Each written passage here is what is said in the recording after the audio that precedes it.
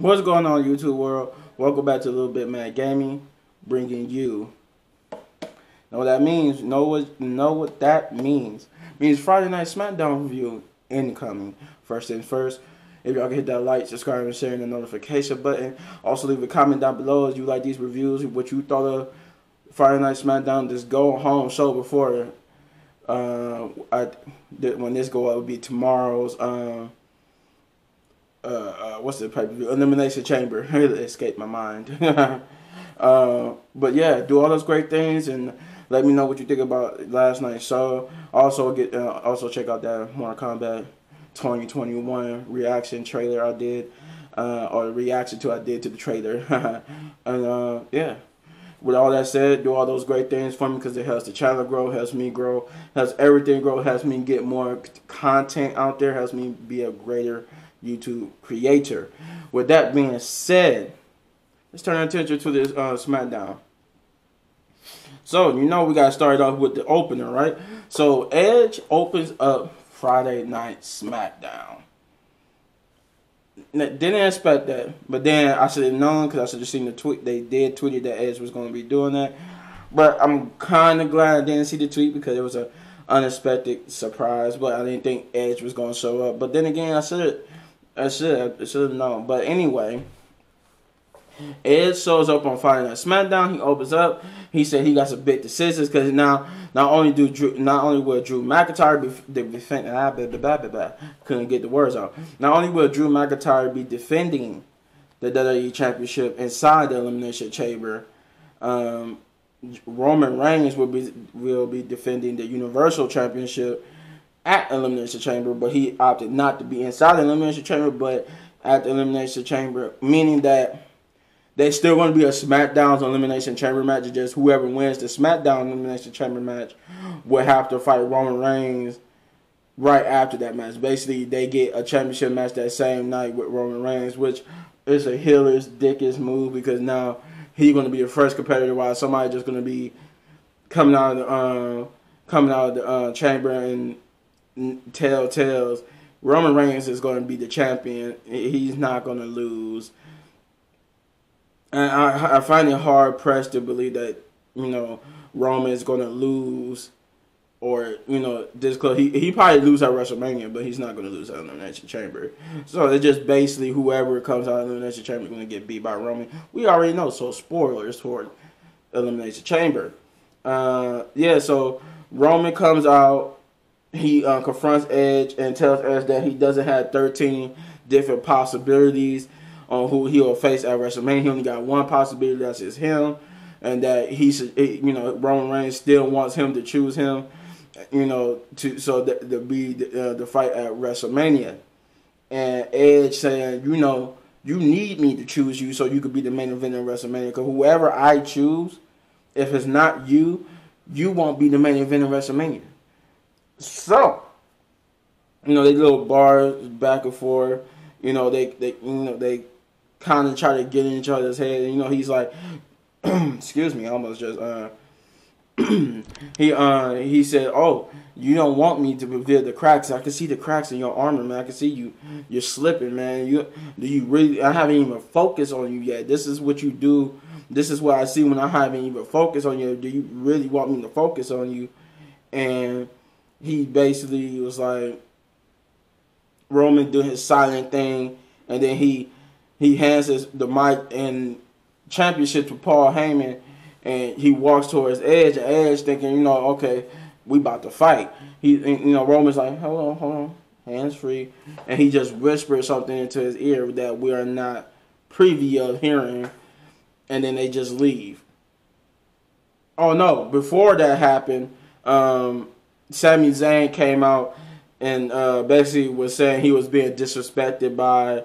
It's one thing to be disrespected by the WWE management, but now he's being disrespected by Roman Reigns and Edge. And he's saying that, he was saying that they both are wrong and that Roman shouldn't be focused on Edge and WrestleMania. He should be focused on him and the danger he poses to Roman Reigns' championship reign. Roman just don't even look at Sami Zayn. Sami just running his mouth, and Jay ended up super kicking Sami. which we'll get with the tension that caused. We'll get to later on tonight, because I think it was going to be it's going to be a triple 3 versus 3 tag team match. It was going to be Cesaro, Daniel Bryan, and Kevin Owens versus Jey Uso, Sami Zayn, and I think I'm gonna say King Corbin. Was it? Yeah, King Corbin. But the first match on the night was Shinsuke Nakamura versus Apollo Crews, and this was billed that whoever wins after what happened last week. I guess there was a bill that whoever wins would get a shot at Big E for the Intercontinental Championship, and they was even asking Big E, like, if Apollo Crews win, would you give him another shot at the Intercontinental Championship? He was like, no, I won't. I already beaten him 3 times, so even, he was saying even if he did win this match, I still wouldn't give him a shot. So it was, I like that response because it was different. Because usually if the person whoever wins gets the shot, but that was different to hear that the champion said even if Apollo wins, he still wouldn't get the shot. Apollo Crews and Shinsuke had a great back and forth. It was built around the tension, but Shinsuke kind of somewhat got overshadowed here because of the story they were trying to build with Apollo Crews and Big E and the tension between the two. So it was like it was hard for Shinsuke to have some shine in it because it was like he was just a plot tool more than a legit competitor to Big E. It was more like he was just a plot tool. But, it's still a great match. And Apollo Crews ended up getting beat because I think Shinsuke went for, like, the arm bar. And when Apollo tried to get out of it, he tried to, like, get out of it. He was trying to use his legs to help him get out of the arm bar. And Shinsuke ended up grabbing the legs and went for the pin. Got the 1, 2, 3 quick pin. And what the biggest thing about this match was that Apollo, they finally, as you could say, he finally went full heel because he was basically shocked that he got pinned like that, and then he basically attacked Shinsuke Nakamura, beating him up, and then he threw him to the outside, and you could hear Big E saying, what are you doing? It's over. What are you doing? It's done. And Apollo Crews, after throwing Shinsuke into the ring apron, into the barricade, he walked over to go get the steel steps because he was going to hit Shinsuke with the steel steps. And here comes Big E. He's telling him, no, put it down. It's done. What are you doing? Use your head. Think it's done. Oh, he just looked at Apollo. Just looked at Big E, picked up the steps, and was still about to go hit Shinsuke with it. So Big E had to get in between them. It was like, no, it's still saying, no, it's done. It's done. So a couple of moments of that, he basically was telling them it's done. Put it down. And Apollo basically put it down. Eventually, he put it down. Acted like he was going to leave. And then Big E went to go check on Shinsuke, and Apollo basically, instead of acting like he was gonna leave, he just stopped inching towards like he was gonna leave, but then he just grabbed the steel steps and rammed it into both Shinsuke and Big E. He proceeded to knock Big E. It was funny because he kind of botched it a little bit. It was a little botched there because I don't think Apollo was supposed to trip and fall. Like after he hit Big E and Shinsuke with the steel steps, he kind of dropped the steel steps. He kind of like tripped over Big E and fell. But then he got back up and he did what he was supposed to do. He knocked Shinsuke over the barricade, and then he started pummeling Big E and beating Big E, taunting Big E, and then he beat him up some more, threw him in the ring, threw the steel steps into the ring, and he was getting ready to hit Big E with the steel steps. But the referee would, basically did this time. The referee telling him to put it down, and Big E had like rolled out the ring. He was like, "Great, he's out the ring now," but he keep telling him to put it down. So he got mad and was like almost. He said it the way how he's about to say this next line. He almost said it like when Thor was told by Captain America told Thor to put the hammer down. And, Thor was like, you want me to put the hammer down? And that's how Apollo Crews did here. He was like, he after a while the referee told him to put the steps down. He was like, "You want me to put the steps down? You want me to put it down? You want me to put it down? All right, I'll put it down." And he just dropped it over the on the outside on top of Big E. Though you didn't see it, then so it dropped on Big E. You just you heard it hit the ground. And obviously assuming it it hit Big E.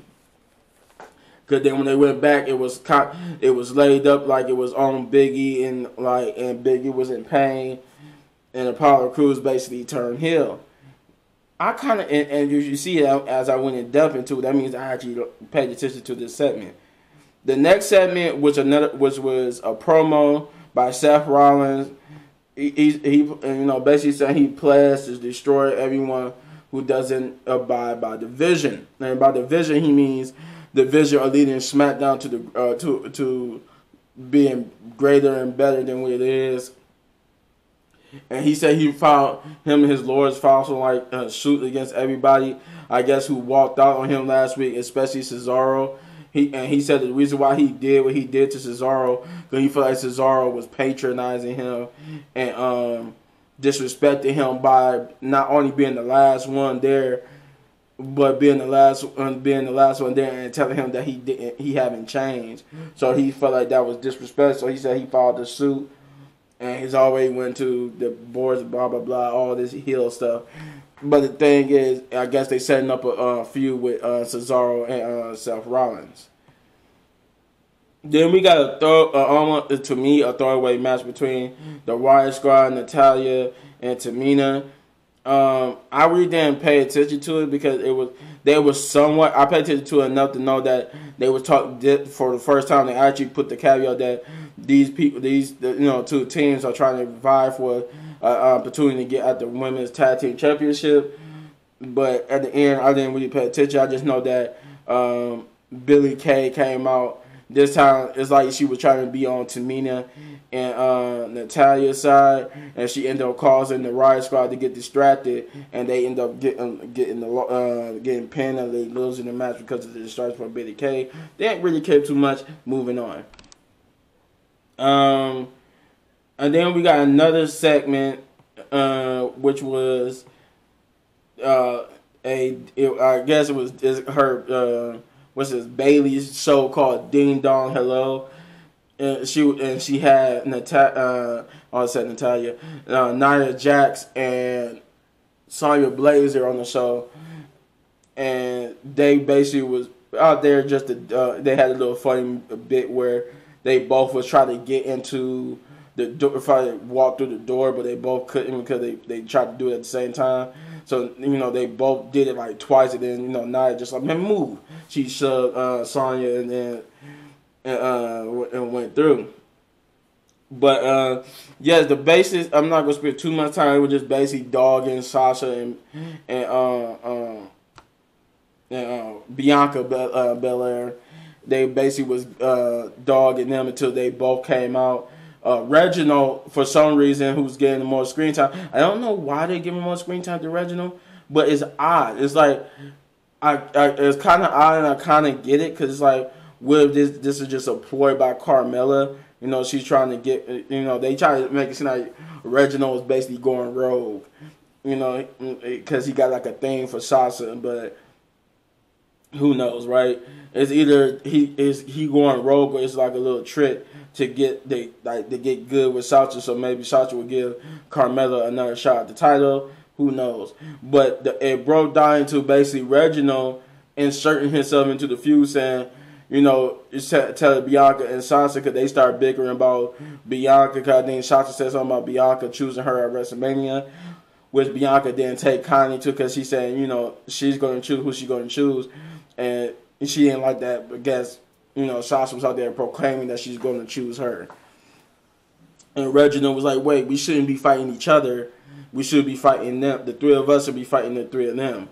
And it ended up leading to the next match of the night, which was Bianca Belair, Banks, and Reginald versus Blazer, Jax, and Bailey. Even though Bailey wasn't even in ring gear, but apparently it was made official during the commercial break. And it was a good match. It was funny. I mean, it was funny to see. I guess you could say a somewhat intergender match because it was, it was a man, a team of two women and a man versus a team of three women, and again, Reginald got the most spots in the match. And he had a little fun spot with Nia, when Nia basically overpowering him. He even tried, like being like a man. Okay, he tried to overpower Nia, and Nia still pounded, still beat the hell out of him. But Sasha and Bianca end up getting drop kicking Reginald. I think Reginald tried to go for a crossbody, and Nia caught it. And when Nia turned, Bianca Belair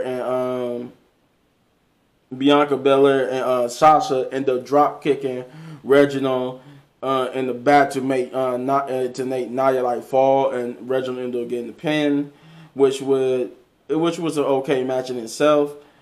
I can't say I wasn't entertained by it. It entertained me for what it was. Interesting. It led to the next promo, which was Carmella confronting Reginald about his actions with Sasha, but it basically wasn't much to talk about. She just basically tell him she it's okay. She's not mad. She know that when the time comes, he'll do the right thing. And then she gets mad because the wine wasn't good, and she threw it in his face and told him to go get some more wine. The next match would be Rey Mysterio and Dominic Mysterio versus Otis and Chad Gable, or the Alpha Academy as they're being called. Not much really. I didn't really care much about it. I guess it was supposed to be. It did have the caveat that just like the women's, just like the little. I forgot because of the victory too at Elimination Chamber, Sasha Banks and Bianca Belair is going up against Nia Jax and Sonya Blazer. But the Alpha Academy match was also built having the potential to have the championship match with Dolph Ziggler and Robert Roode, the Dirty Dogs as they call themselves, and they was even talking about the street. They were announced to try to get to the talk about the Street Profits, but they like Biggie just said, the Street Profits are behind us. We're focused on the next challenger, who could be Chad Gable or Otis or Dominic Mysterio or Rey Mysterio. And again, Rey Mysterio and Dominic Mysterio end up getting the win only because by DQ. Because when if you're in a tag team match, when you tag your partner, when you get tagged in, the partner that tagged out got to get out the ring, and they got DQ because Chad wouldn't get out the ring, and he kept instructing Otis to just basically kept giving Mysterio like splashes, and he kept getting on the top rope and splashing them. So even though Dominic Mysterio and Rey Mysterio got the win, it was via DQ, and I think Rey is kayfabe injured. But the big story is that they turned another heel turn, or was Otis. They finally fully turned Apollo heel. Now they turn Otis heel. Then that led into the next match, which was the final match of the night, which was Daniel Bryan, Owens, and Cesaro versus Sami Zayn, Jey Uso, and King Corbin. And now what I was talking about earlier, the little tension was that now the little caveat coming to the match was Jey and Sami was at odds because Sami, earlier in the night, Sami ended up super kicking. Jey ended up super kicking Sami Zayn. And so now there was a little tension, but they ended up having it was a decent back and forth match. So Brian Cesaro, they was worried about tagging with Owens, giving Owens history on portraying his tag team partners, but Owens assured them that last week it was because of the chaos of the brawl. That's why he stunned both Brian and Cesaro, and that he's not going to stun them tonight. But that they got to worry about getting stunned by him at Elimination Chamber. But tonight he just want to win the match. So I forgot that was in the backstage promo when they were talking to when they was bringing up Owens past about him portraying. This was before the match, but then during the match it was a good back and forth. I I guess I'm gonna go through it quickly because like the caveat of the match is what happened after the match. But Daniel Bryan, after a good back and forth with the good submission holds and tags and all that type of stuff, Bryan ended up getting the win because he put Sami Zayn in the Yes Lock, also known as the LeBell Lock. But yeah, he put Sami Zayn in the Yes Lock, ended up getting the submission win. But the caveat was that everybody, you know, all because these was these 6 competitors were the people that was in the Smackdown Elimination Chamber, so they all started hitting their moves on each other, and I think oh yeah, Edge was at ringside too. I almost forgot about that. Edge was at ringside scouting the potential people who might face Roman and could or beat Roman, and he might be able to choose, you know, who he faced at WrestleMania. And then after everybody hit their match, I forgot who it was. It might have been Daniel Bryan or Kevin Owens, but somebody got speared by Edge. No, it was Jay. It was Jay. I remember now because Jay had super kick. I think he super kicked Daniel Bryan or Kevin Owens, and when he turned around, he got speared by Edge, and then Edge got speared from out of nowhere. Roman Reigns. Roman Reigns came from out of nowhere and speared Edge, and the night ended with with Roman holding the title up in the air. You know, signifying that he's still, even after this Sunday, he's still going to be Universal Champion. So with that being said, if I had to grade this show, this go home show, it wasn't bad. It was a decent show. It wasn't bad. I ain't gonna say it was bad. I ain't gonna say it was good or great. You know, it was good. It was decent. It was good, decent, but it wasn't great. It wasn't 10 out of 10 great, but it wasn't, you know, horrible either. So I guess I give it 7.5 big ups just because it was a decent match. It was just some things I didn't like. You know, it was kind of intriguing about this new Otis thing, but had they been building towards it, it might have been better. It just came out of nowhere. So it's like I kind of sort of into it, but at the same time, why did it just come out of nowhere? I really didn't care for the Riot Squad match at all. Hence why I didn't really go into detail about it. I think that was it, though. I don't think it was another. The Ding Dong Hello segment was okay, so I didn't have no problems with that.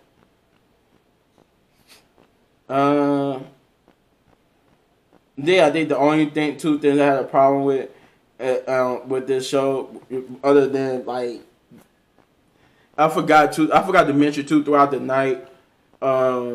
Edge had talked with most of the with all 6 competitors for the Smackdown Championship one-on-one. That's why he was out there at ringside to scout them, because he throughout the night, you know, in different backstage segments, he would just talk. He talked to Corbin, Bryan, Kevin.